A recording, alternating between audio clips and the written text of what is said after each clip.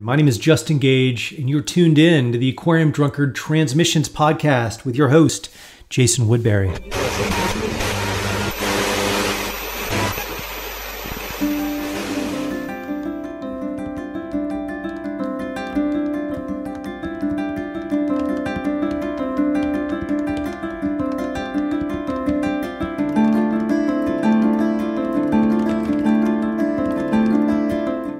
Welcome back to another episode of Transmissions. My guest this week on the show is Yasmin Williams, who's got a new album of acoustic guitar songs out now called Urban Driftwood on Spinster Records. Yasmin joined me to talk about being a black solo acoustic guitarist in a field that is primarily made up of dudes, and usually white dudes. So we got into some of that, kind of discussed the genre figurehead John Fahey's complicated history, and unpacked a little about the term American primitive music, and kind of came up with, I think, with some other ways to think about how we classify this stuff. I really enjoyed having Yasmin on, so without further ado, let's get into our conversation. Remember, if you want to support Aquarium Drunkard Transmissions, the best thing you can do is share our broadcast with someone you think might enjoy it. And if you want to take your support just a little further, you can check us out on Patreon too. All right, let's head into my conversation with Yasmin Williams, whose new album Urban Driftwood is out now.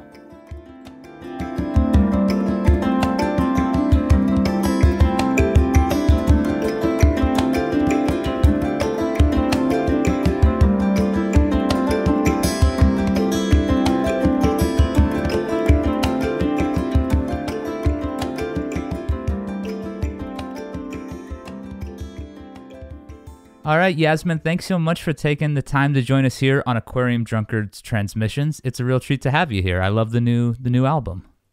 Thank you so much. I appreciate that. It's a really cool collection of stuff, and it, it's like you've got all these different sounds going, primarily acoustic based. But I wanted to start off by asking you. You kind of started off more on electric, right? Was electric? Yeah, for sure. Electric guitar after beating Guitar Hero 2 on Expert? Yeah, so so I beat the game and my parents bought me an electric guitar because that's what I wanted. I basically wanted to be like a shredder type person. When you say a shredder, do you mean like Yngwie Malmsteen or that kind of stuff? Well, maybe not to that. Well, kind of. Like Paul Gilbert or like Buckethead and like all of those type of people. Do you still listen to some of that stuff? Not really them. I used to be a kind of a metalhead too, and I still listen to metal on occasion, but my tastes have kind of like are less angsty now than they were in middle school. Sure. I mean that makes plenty of sense. Right. How did the shift to acoustic guitar happen for you? Basically, I couldn't live out my dream of being Paul Gilbert, so I kind of had to switch it up. And like basically, well, also at first I thought of acoustic guitar as kind of like a songwriter type thing, like you kind of play 4 chords on it and that was kind of all it could do, which is why I didn't really care for it. But then I learned the song Blackbird by the Beatles, which introduced me to fingerstyle stuff, and that's like kind of did it for me. Yeah. I kind of pretty much kind of dropped the electric guitar for a while and just dove right into fingerstyle playing and percussive playing. I discovered that eventually. How did you do you ever still play electric now though? Do you pull it up? Oh yeah, sure. I'm starting to play a lot more now, actually. That's awesome. I feel because I like listening to this record, it's so clear, Urban Driftwood, that you're open to all sorts of augmentation, and that it doesn't need to just be. There are moments where it is just kind of like a single acoustic guitar on the record, but then there's also a lot of layering and a lot of percussion elements, and so I found myself thinking about how I know over the summer you did a thing at Big Ears with Marisa Anderson and William Tyler, both who have been on this podcast, and they kind of are two artists who switch a lot between acoustic and electric, and I was like, I'm interested to hear where you might go in a more electric direction potentially, if that's something sounds like that's something you're into. Yeah, it is. And also just collaborating in general, whether it's with acoustic or electric. I'm definitely trying to do more of that because it just lets me kind of sharpen my composer tools, And instead of getting kind of stuck in solo acoustic guitar stuff, it's nice to be able to branch out and kind of be more open and just give myself the opportunities to write more music for more instruments and ensembles and stuff. Yeah. You you mentioned the sort of like early conception you had of acoustic guitar as like a singer-songwriter thing. Did you try singing and writing lyrics too at first? Because the thing that's interesting about this record is that between the titles and the notes, it does feel like the storytelling aspect of what you're doing is still a really big part of your approach. And so thank you. I wonder, like how do you conceive? How does an artist say like, "Oh, I want to make lyrical music minus lyrics," I mean, that's pretty much what it is. I guess for me, lyrics don't come naturally. I mean, I sang choir when I was little and, but it's not something, I guess I kind of just speak through the guitar or through whatever instrument I'm playing as a composer than a lyricist. And the titles is just how I since to me, titles are very important. It's just kind of how I show the path of the album and I don't want to influence the audience or the listener into thinking a certain way or something because of the title, but it's just kind of like a guide so the listener knows what I was thinking about when I wrote the track. And, a lot of times I don't even name my songs. Sometimes fans name them, sometimes other friends name them. And yeah. How often do you have like just the demo title, whatever you call it in that moment, and that just carries through to become the actual album or the song title? The only one I can think of is on my first record. There's a song on there called "Song for Alex," and that was the demo title. Other than that, no, never. Yeah. It's usually just like number 1,000 or something. It's not really a title. Sure. Well, the title of the album is interesting, Urban Driftwood. I feel like that word "urban" is a particularly complex one for a Black artist. It is, to employ, and I wondered if you could tell me a little bit about where the title comes from and what it means to you. So urban Driftwood means a lot, particularly urban. You're correct. I did want to kind of imply a Blackness in that. Not saying that all Black artists are urban. That's exactly what I'm, not saying. But I kind of wanted it to be in there just to show that I am a Black artist in a non-Black genre, pretty much. Even though the history of the genre is very Black. Right now it's kind of mainly like, I get John Fahey comparisons a lot and a lot of comparisons to white male guitarists. But that's an aspect of it. Also, Urban Driftwood, I kind of that's kind of a dichotomy there. The album's very nature inspired. Mm-hmm. And I wanted to kind of show that there's a lot of nature in urban spaces. Even with my music video for Urban Driftwood, I don't know if you've seen it, but it's very kind of naturey, even though it was shot in Baltimore, in the city of Baltimore. We found a lot of cool nature shots there, and I wanted to showcase that. And even to my guitar, it's very, my guitar is very weird looking. It's full of kind of nature implications, like the back of it's made out of spalted tamarin, which is a fungus, and the front of it is like made out of wood that mollusks burrowed into, so there's holes in the front. And yeah, the name is pretty important and kind of has several meanings. Those are just a few of them. To me, that it's so interesting because there's like a tendency, especially with something like solo acoustic guitar, to come up with what I like about the implication is, first and foremost, nature and cities. They don't. One doesn't really end when the other begins, and that's a way that we often. I mean, I'm guilty of that too, when you use, rural as a designator, you know, but it's like there are spaces, within our cities that nature comes through regardless of our plan. Exactly. And I think that's really interesting. And then I think about how, exactly, to imply I'm sure that somebody out there is gonna see the title and they're going to imagine that there's going to be beats on the record, and there are rhythms for sure. But you liked the idea of sort of like, I feel like it's a very playful sort of thing to do, to sort of like play with these conceptions of what. That's exactly what I was doing. Yeah. And I thought it was kind of funny, especially in this genre where it's very like, quote unquote, American primitive is the thing. And to me, that's a whole other problem. But it's just nice to kind of pick with that and pick with people's expectations, because even with reviews of the album, there's so many that say, oh, I don't know, I wasn't really expecting this. When you hear a solo guitar record, you don't really expect to hear drums, and you don't expect to hear like urban influences or hip hop influences or whatever, which is great.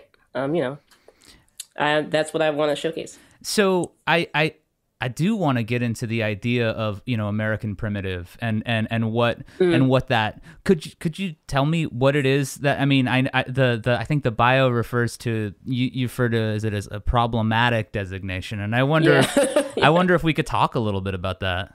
Sure. Yeah, so basically, as I see it, it's not real. Even the name American primitive is kind of a problem, because you're implying a certain style of music that the genre takes from heavily, which is blues, but basically just music that's associated with black musicians, is somehow primitive, which is not correct. Mm-hmm. There's a lot into playing blues, which is why I rarely play it. It's pretty difficult. It's not really primitive at all. And just kind of having that messiah figure in John Fahey is another problem, because there's lots of quote unquote American primitive artists that are great. But he was also problematic, and it's kind of not great that he's the figurehead for such a movement as that. It's There's a lot of I could go on. No, I mean, I think that's such a great point. I mean, so the idea of like what was Fahey trying to say is something that's, I think, is interesting, because I think what he was. And I don't want to cut him too much credit, because I feel like he just didn't really know any better. Well, and I kind of like he just, back in his time, that was just how whether that's how he grew up or that's how he experienced race relations, or wasn't taught any better or something. But, I don't put it all on him, but I put it on him in terms of us kind of giving him a godlike figure in the genre. Well, so certainly to me it was, when I first discovered Fahey records, I felt like I didn't know this, because it takes a long time. It takes a long time to figure this out. But what I didn't know was the way he was sort of he was almost sort of distilling various approaches into this thing, Mm-hmm. And unfortunately, this weird thing that happened that shouldn't have happened, I guess, or maybe it should have, maybe there's no avoiding it, was that his thing became the template for it, whereas like perhaps when you listen to somebody like Robbie Basho, you hear somebody mm-hmm. who has some of the similar reference points as Fahey, but then he's willing to take it other places, and the fact that these two people were considered as sharing a genre was just the music industry sort of doing what it always does, which is saying, well, these two things are kind of similar, right. That's why I don't put it all on him, per se. Sure. But it's still a problem, But we're growing past that, especially with modern, quote unquote, American. They're not really American primitive to me, but they're considered that, like Daniel Bachman and Jack Rose and younger people. We're moving past these kind of problems in the genre, but I think so. I mean, and obviously your record is part of that too, which is this expanding of the stuff. And to me, when we get to the little bit like the later stuff, you hear that like somebody like Jack Rose, was bringing in all sorts of other sounds too. For Sandy sure. Bull almost immediately becomes like that, and then you get mm-hmm. all of the Windham Hill guys, which for sure. When I was getting into this stuff, that was a dividing line. Like, that wasn't cool. The Windham Hill stuff was not cool. American primitive music, that's cool, because I didn't know that was a thing. I don't know. It was probably just because Thurston Moore chose to like one of them versus the other. But all respect to Thurston. But I think about how, so what was Fahey maybe trying to do? And it seems like he was implying this idea of unlearned or untutored or not music studies, but then that's also a little bit of a weird misnomer because it is learned. It's learned out. Exactly. It's learned outside of certain institutions. You know? Yeah, that doesn't make it mean it's any less valid though, which is my whole problem with him and the genre itself. Because you're talking about the kind of learning that might be done in a less scholastic or academic sense. Exactly. But you've done both, right? I mean, you kind of funnily enough, yeah. Yep. Yep. Done both in an extreme sense. When you started studying at NYU, did you have to unlearn certain things that you had developed in your own sort of more self-taught playing, and then has any of that come back into the playing as you've kind of continued on? It's actually a really cool question. Unlearn, no, because my ear was extremely important in college.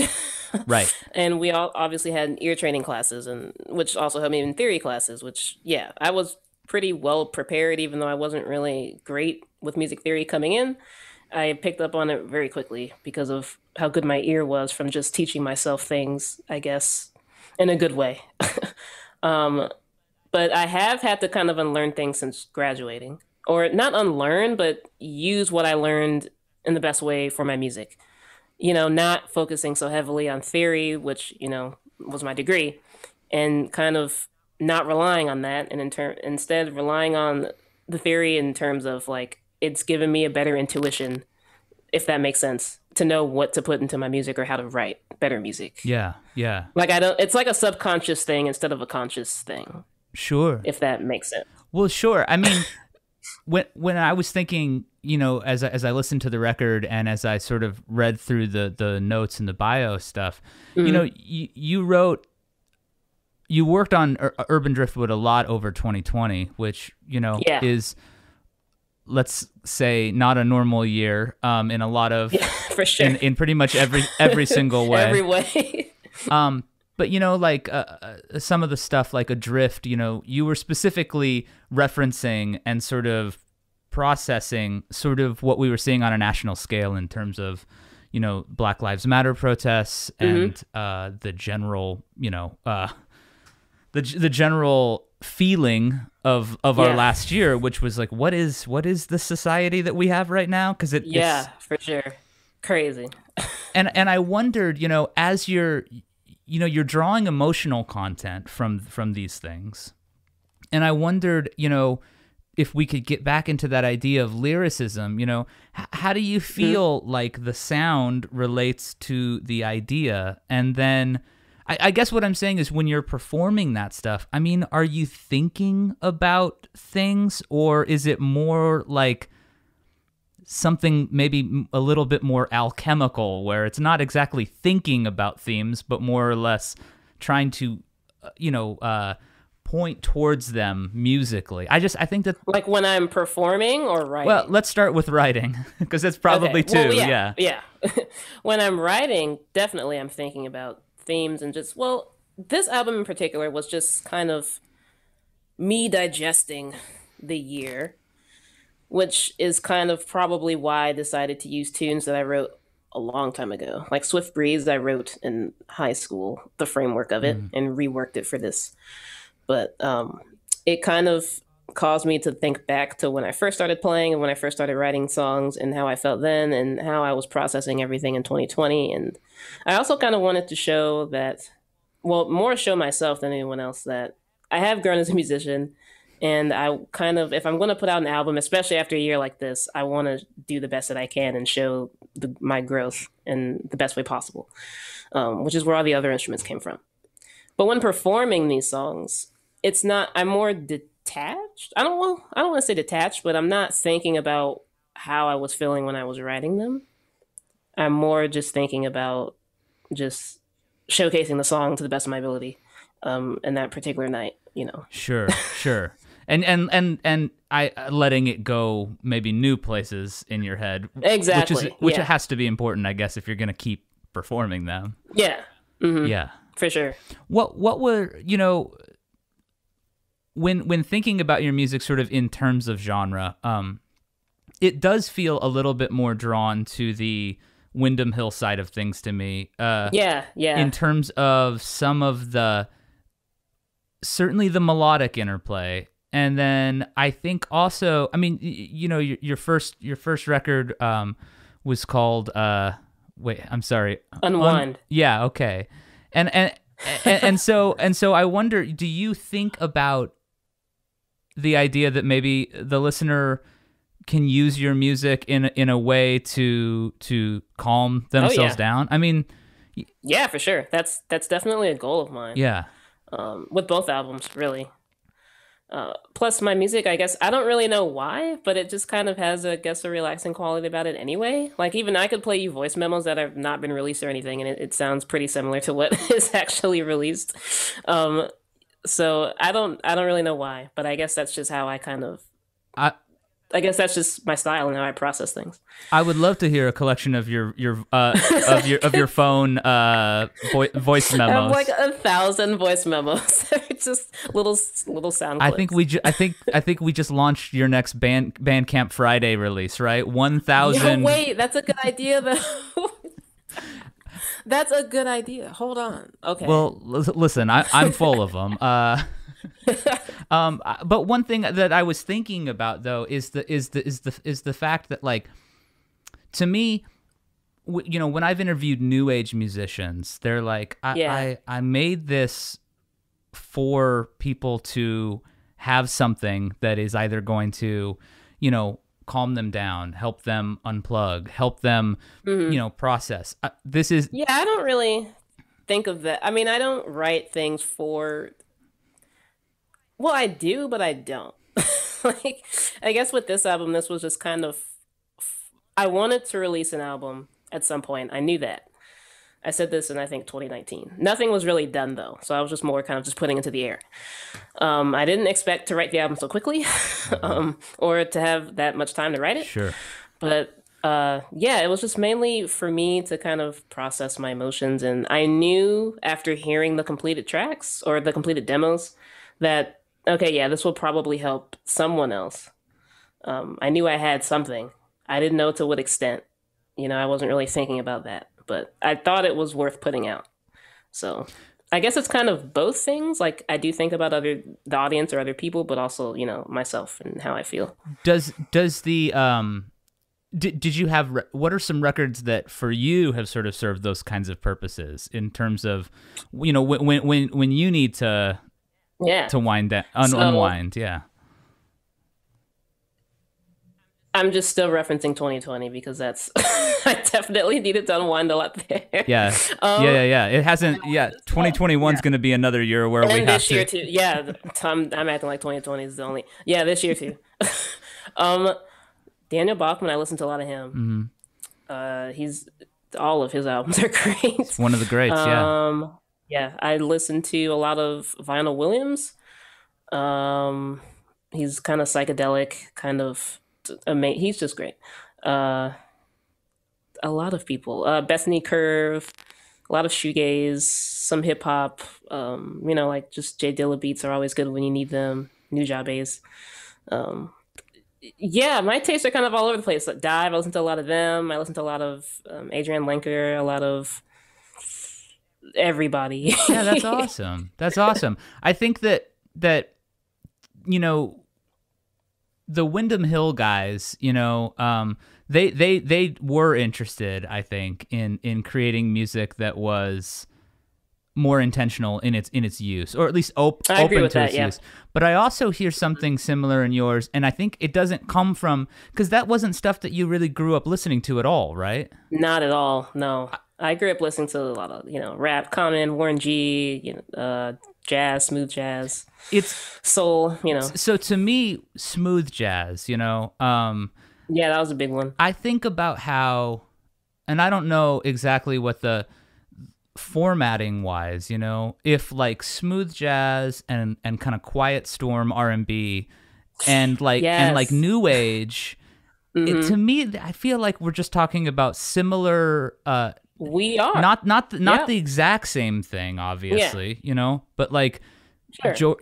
George Winston or whatever. It's like eventually, like, it's just, well, it's jazz. And it's like, well, why is this one jazz, but this other thing is new age? Anyway, I think that it's an interesting kind of thing, but I keyed in on that smooth jazz part of things because your music doesn't sound like that, but it has maybe you're willing to play. I think it has a similar quality, yeah, for sure. Tonalities and stuff, right? Yeah. Yeah. I mean, I'm much more inspired by that than, say, the American primitive tradition, because I still really don't know much about it. I've been diving in a little bit more, but I mean, I grew up with smooth jazz, go-go, with regional music in DC. Just things with beats, funk, all of that. So I'm definitely, even subconsciously, I pull from that lineage more so than the one I think people would expect me to say I pull from, which is great.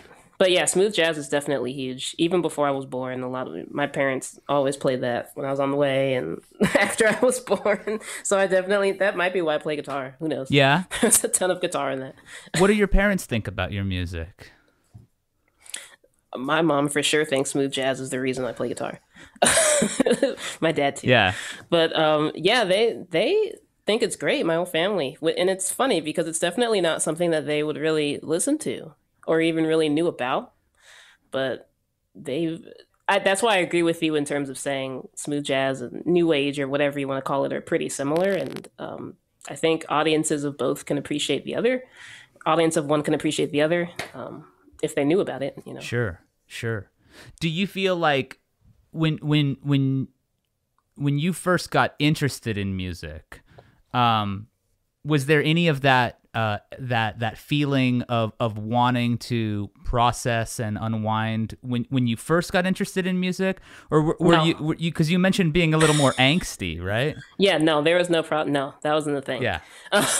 Well, okay. Well, I guess it was like playing guitar, even though I was playing like Iron Man and Jimi Hendrix and whatever else I was playing. Not necessarily relaxing, but it relaxed me because it was a skill that I wanted to get better at, and I just really enjoyed playing. I never had a day where I didn't want to play.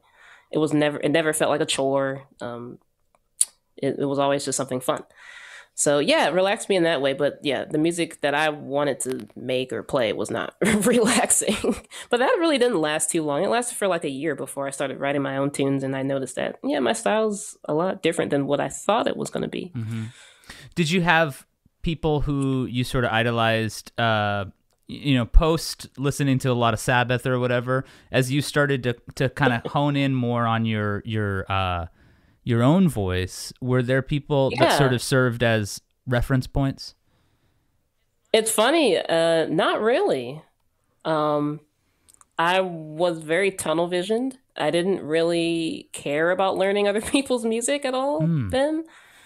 I was very much focused on, okay, and I really don't know why, but I was very focused on just writing my own things. I didn't really start playing covers when I learned acoustic guitar until recently, maybe a couple years ago was when I kind of got into that. Yeah, I didn't really have any idols, I guess, when I started acoustic guitar. It's kind of weird. You would expect me to. I would expect myself to. But now it's kind of changing. I definitely love Elizabeth Cotten. She's kind of an idol. Yeah, she's incredible.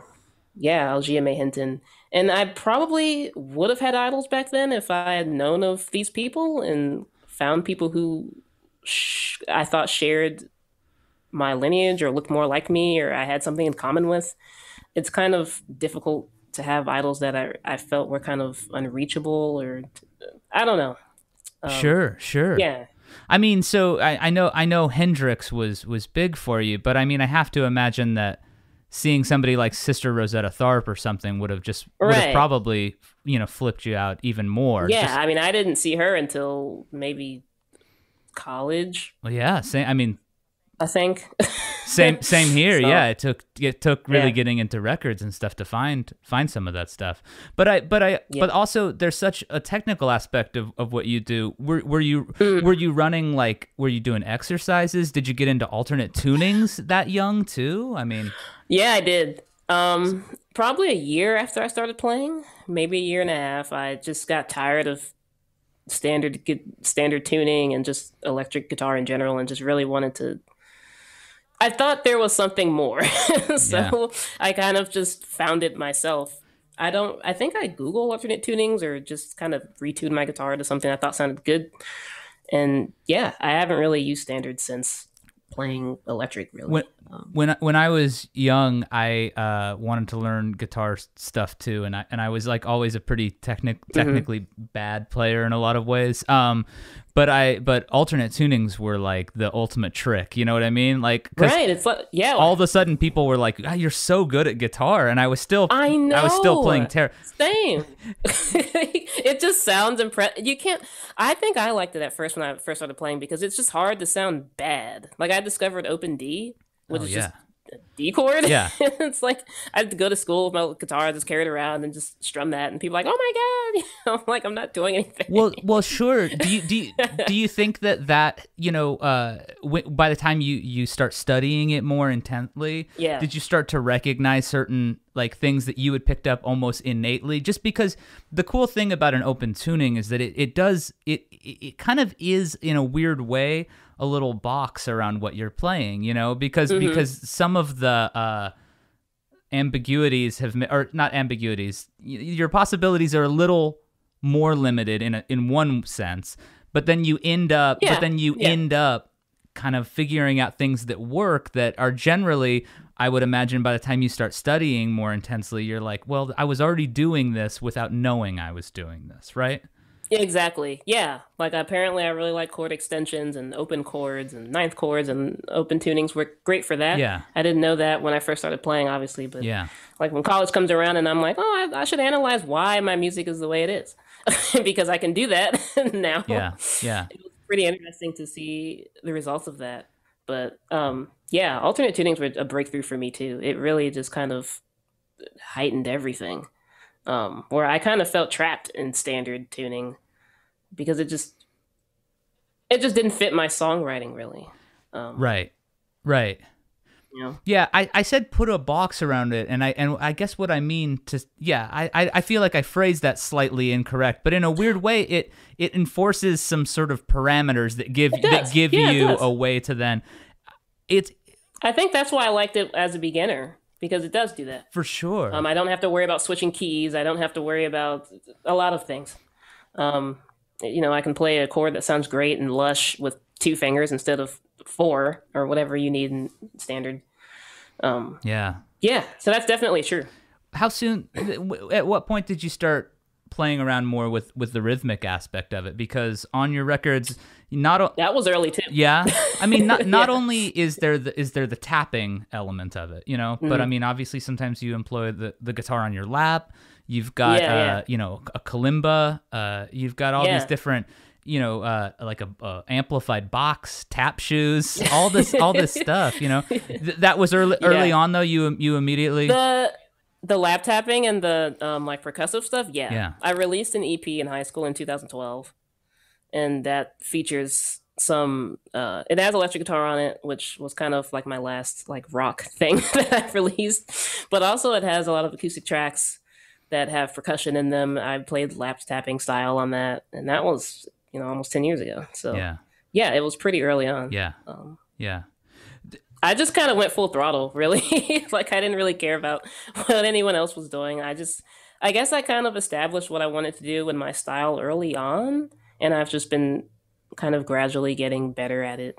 The longer I play. You've got guests on this record. A few people play along with you, but early on, was music generally a pretty solitary? It was only it was. I mean, I'd play songs with friends, or be in a little band or two or whatever.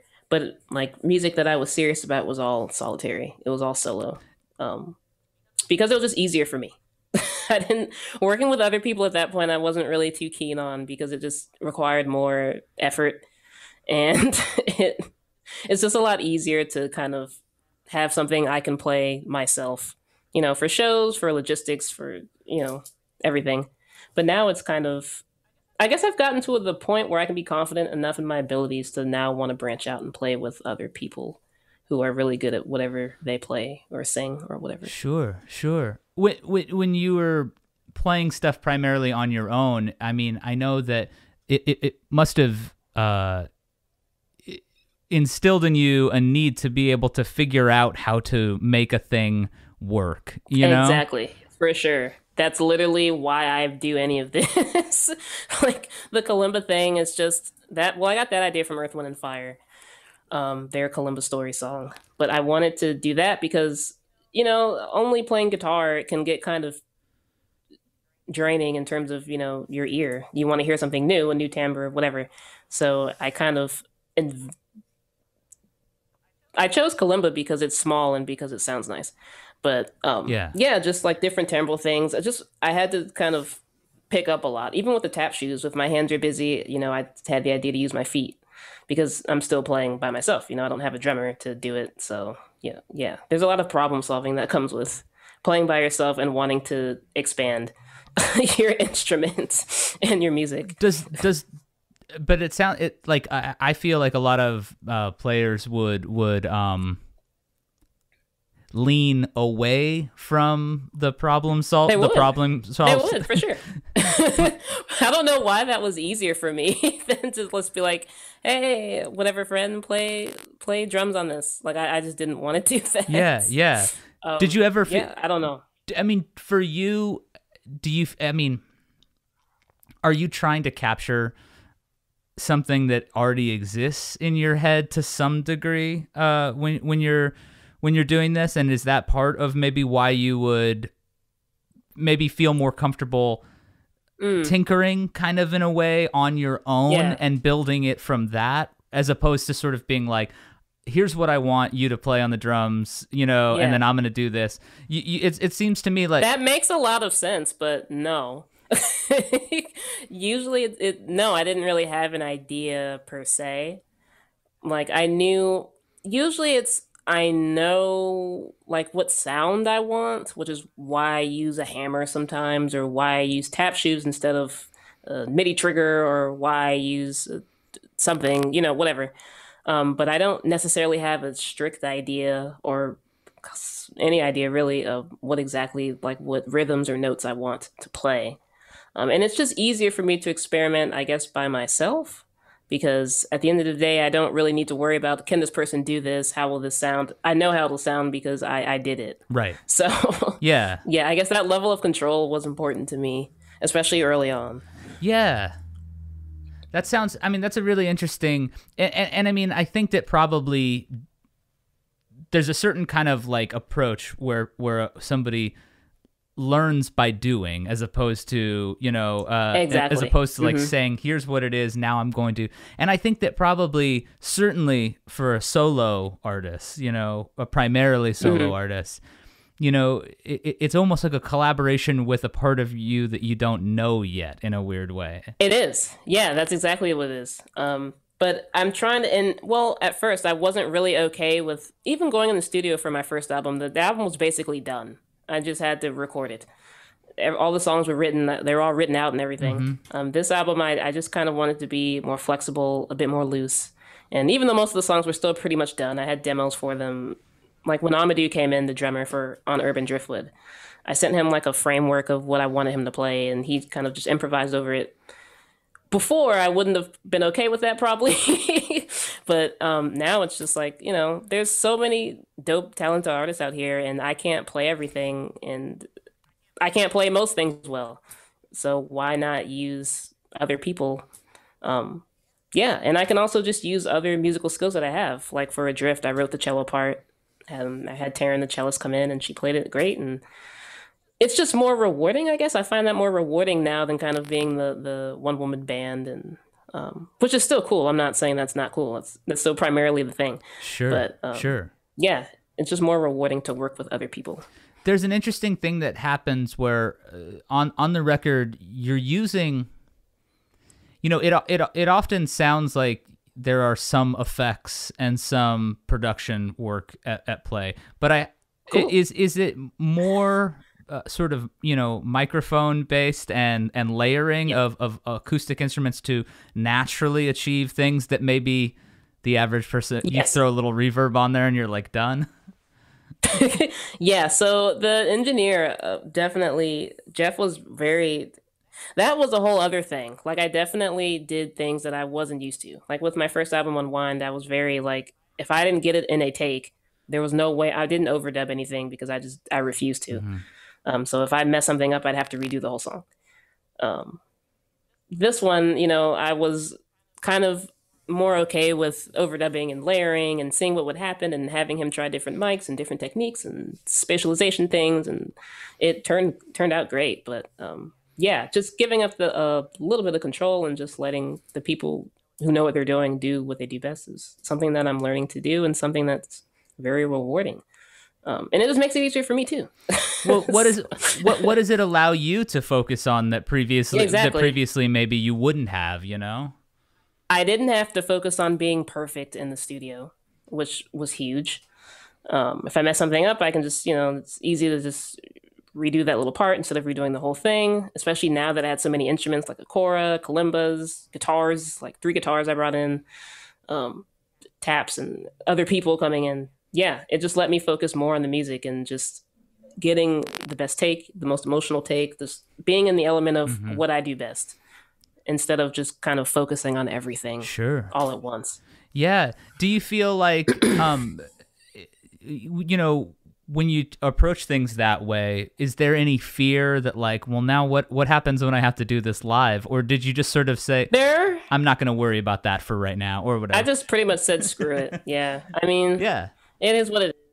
And I don't want live performances to dictate my music, since, I mean, it's funny you mentioned that, because that's definitely was a fear for my first album, which is why all of the songs are songs I can play myself. Because also I was just starting out, and like, it made more sense for me to have, when doing shows, have things that only I need to play, But now it's not really a concern anymore. I just wanted to write the best music I could. And I mean, there's always backing tracks or, whatever, bring in guest artists or, I can make it work.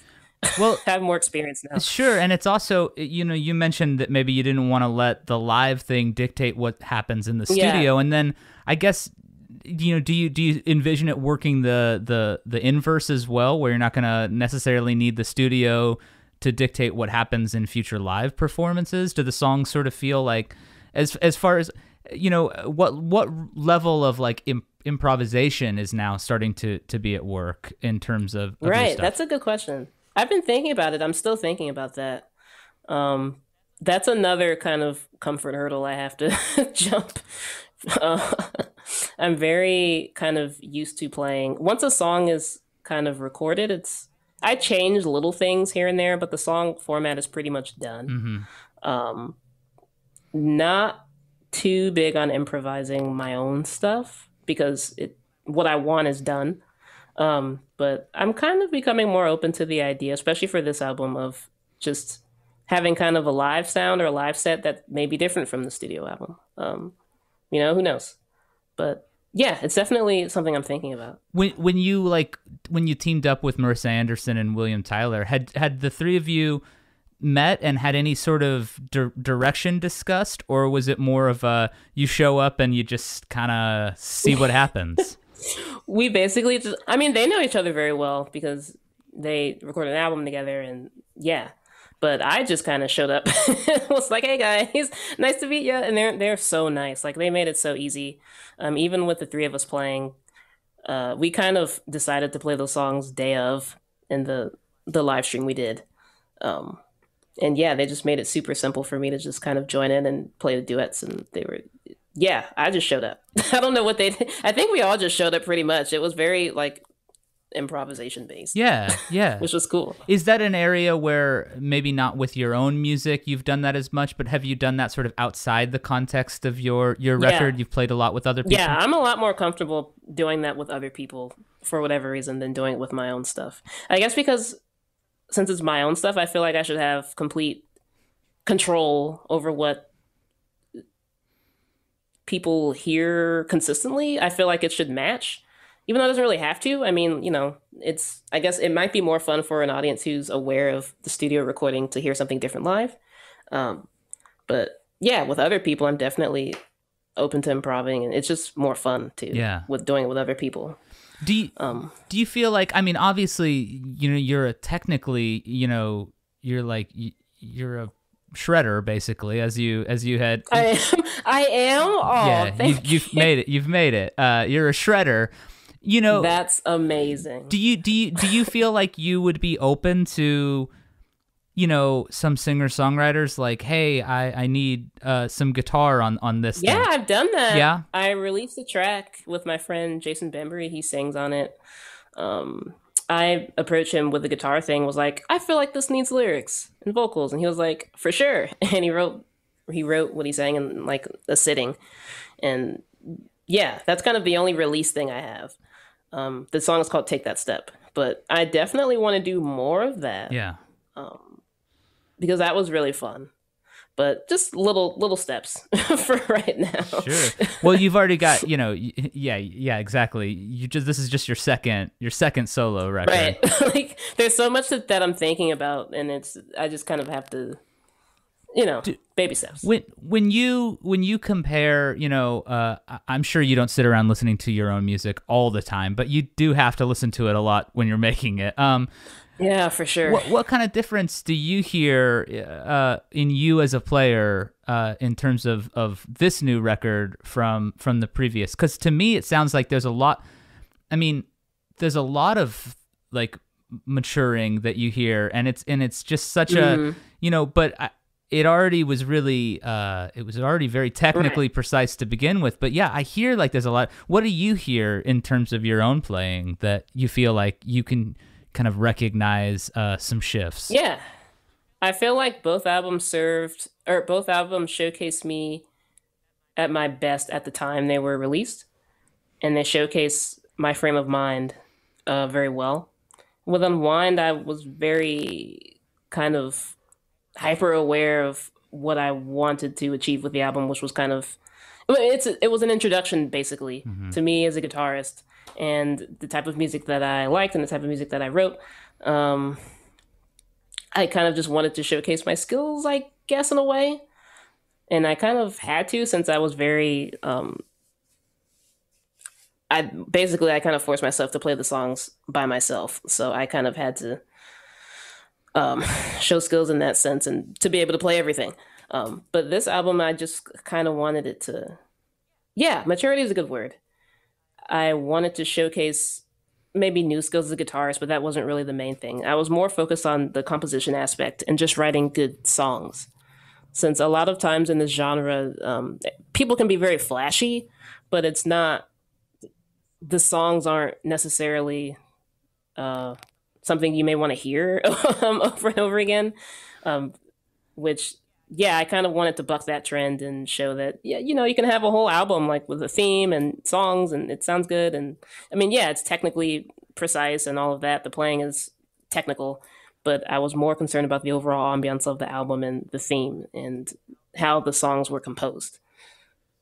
Yeah. So I guess that's like growth. well, sure. And then also sort of just a willingness to like, it sounds like maybe take things apart just slightly to see how you could put them back together a little bit more. Yeah, definitely, for sure. Yeah. I mean, even I kind of listening back to my first album now, I love it, but it's very kind of like, I don't know. I guess with this album, it just meshes well. Like the songs they make more sense together. It's kind of like more of an, I don't really know, more of an album or more of like an overall experience. Yeah. If that makes sense. Whereas the first album is great too, but it's kind of like, I don't know. It just showcases me at a different time in my life and my thought process of me being a musician, Do you think that the year in which it was created impacted the way that you thought about it? Or maybe just like you said, you had time to think about it in a way that maybe you hadn't previously? Yeah, I think the year I wrote the album in it caused me to reflect a lot on myself, my career, how I want to be known. And also I was hyper aware that this was a second album, and a lot of times sophomore albums don't. You try to kind of recreate the magic of the first one, and I didn't really want to do Yeah. that. I don't want to get stuck there. So I realized that kind of a lot was riding on this, but not in like a pressure way, just kind of like I wanted to prove to myself that I could show a different side of me and show more of who I am as a black artist, as a female artist in a genre that's doesn't have many black females in it, and have the music kind of transcend that and have people enjoy it. And yeah, I think I did that the best I could. Yeah, I mean, I do too. It's a great record. So you absolutely pulled that off. There's just a lot of like, there's a lot kind of to explain with this record, since even I'm still kind of shocked at how much I put into it, like the different themes. But I guess 2020 is a year for that. So. I mean, do you feel like, do you get the sense, having done interviews and put this stuff out there and had reviews and all this stuff, yeah. you know, do you get the sense that there's more of a willingness to have the kind of conversations that you want to have right now? I mean, Oh, for sure. Yeah, I do. Even when I put out my first album and had to do interviews with that I was never really asked about how I felt as black guitarist or black female or anything. The questions were kind of shied away from. But now in these interviews, I definitely feel a shift in terms of the willingness to talk about these things, which is probably because of how last year went. Well, yeah. And really years before last year. I mean, but last year especially. And yeah, there's definitely a shift there, which I think is great. And also, I guess we have to have people who are willing to kind of put themselves out there for the conversations to be had. And with my first album, I wasn't really thinking about that. I just wanted to kind of prove myself as a guitarist. But after playing music and live and kind of being a professional musician for 2 years or whatever, however long now, I definitely feel like I kind of have a responsibility, I could say, to show where I'm from and how I think about things and how I think about my music. And yeah, just to showcase, I guess, kind of my unique standing in the genre, if that makes sense. Like, I don't want that to sound vain. Well, I don't think it sounds vain at all. But But I don't think it sounds vain. I wonder,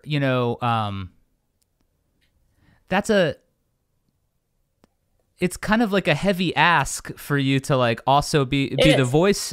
Like, it's sort of not on your part, not a heavy ask on yours. I'm talking in terms of perception. You know what I mean? Because for sure. Here you're already like, not only do you need to make the art, this art, but then now you're also discussing so much more and sort of your place within like putting the art into context. And it's difficult for me because it's just kind of processing enough to even put the album out and to get it written is a lot. And then to find myself in these interviews like discussing, which I didn't think about this before, like putting the album out. I was just like, whatever.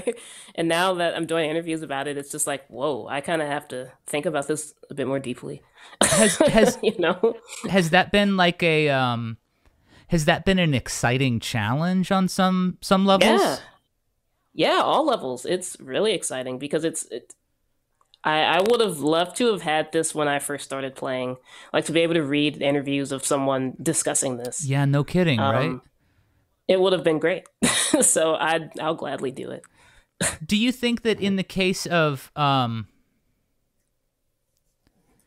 the sort of solo guitar world, yeah. It's one of those things where it's like, it depends on like sort of like what direction you come at it from, The solo guitar world is extremely strange. There's a lot of different niche things, and I just happen to overlap and intersect a lot of them. Right. So it's very I've definitely noticed that recently. Well, yeah, because it's like yeah. Well, because let's even for 1 second set aside the blackness element of it. No, I wasn't even thinking about that either. Just like playing just how I play. Exactly. And then you've got, so it is a very as defined often, white dude genre, and to me, the unpacking of that history and recognizing the role that that blackness played in the very idea of it, certainly American solo guitar or guitar solo or however you want to sort of put it, any of that stuff.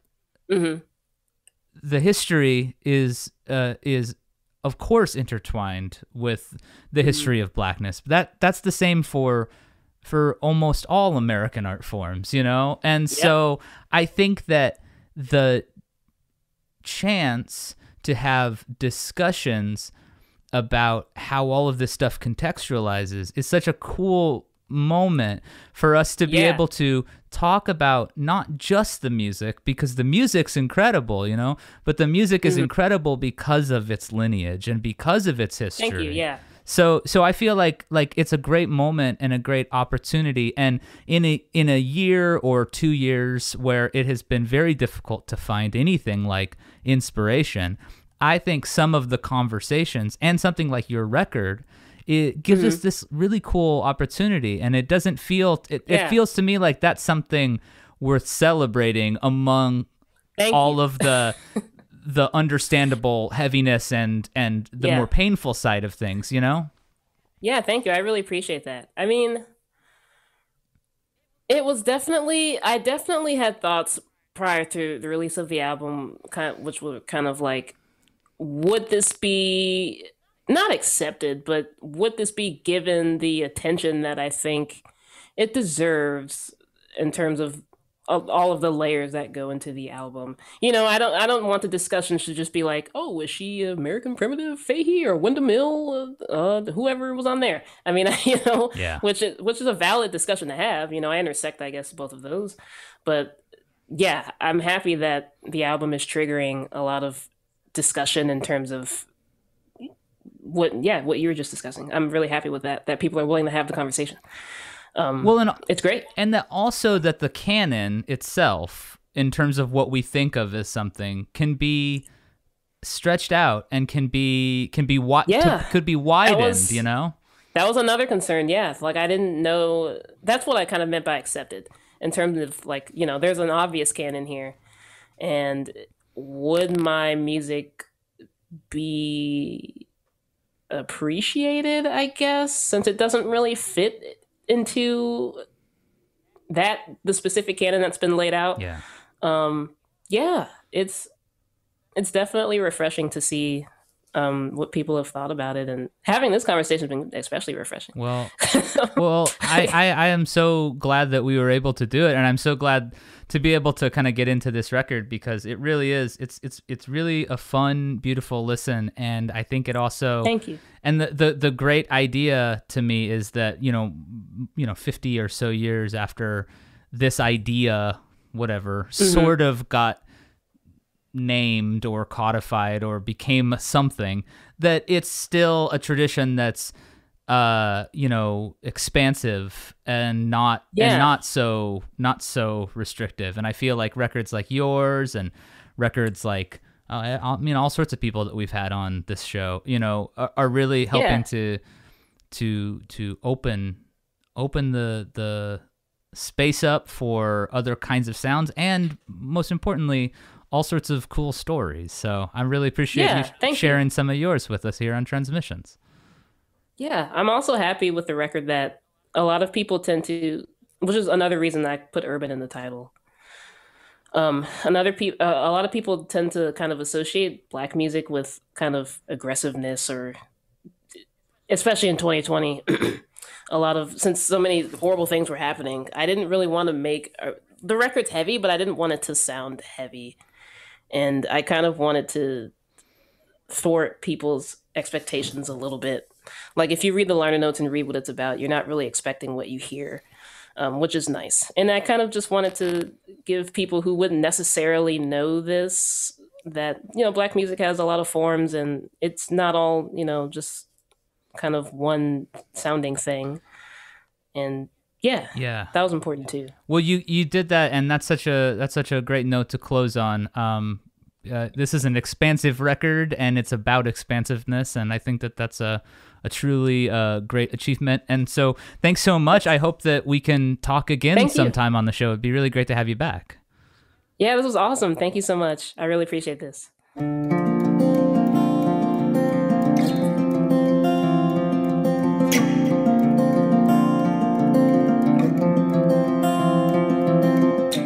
That's going to bring this week's episode to a close. Thanks so much for tuning in. I'm Jason P. Woodbury. I write and produce Transmissions. Our audio is edited by Andrew Horton. Jonathan Mark Walls creates video content.